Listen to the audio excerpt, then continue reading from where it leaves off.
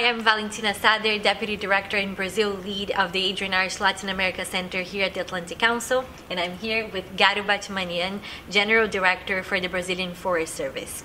Garo, we are here in Washington, D.C. for the IMF World Bank meetings, but I wanted to ask you, why should we be talking about nature-based solutions and why are they so important for these conversations here today? Nature is a basis for helping climate issues, but also for addressing biodiversity issues. If we lose tropical rainforests, temperatures in the world will increase by 1 degree centigrade. So why is important for biodiversity? Because a hectare of forest does not provide only carbon. It provides, for instance, pollinators for 70 of the 100 most important crops in the world. They are housed in the forest. It also cycles the water that rains for agriculture. We have to see nature not only as biodiversity, but also the services that the nature provides: water, control of flood, temperature, and climate, and biodiversity.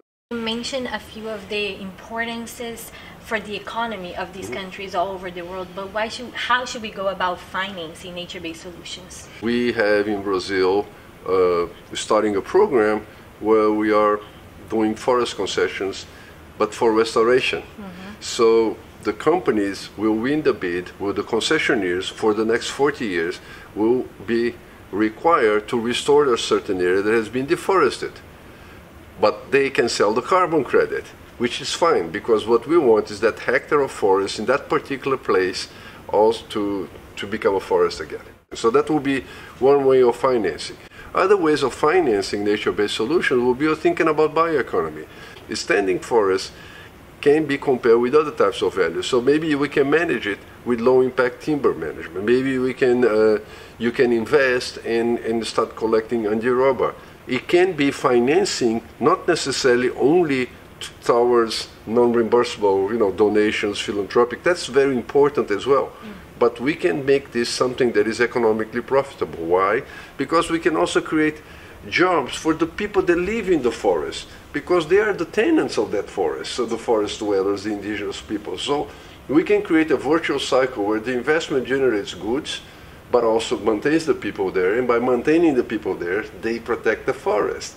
So it becomes a virtuous cycle if we make those investments. Thinking about this virtual cycle and the fact that we have, as of right now, COP16 happening in Colombia, how do we tie the biodiversity COP with COP30, which Brazil is hosting in 2025? That's a very interesting question. We are already saying the road from Cali to Belém. So it's interesting to think the road of Cali to Belém, because one is the biodiversity COP and the other one is the climate COP.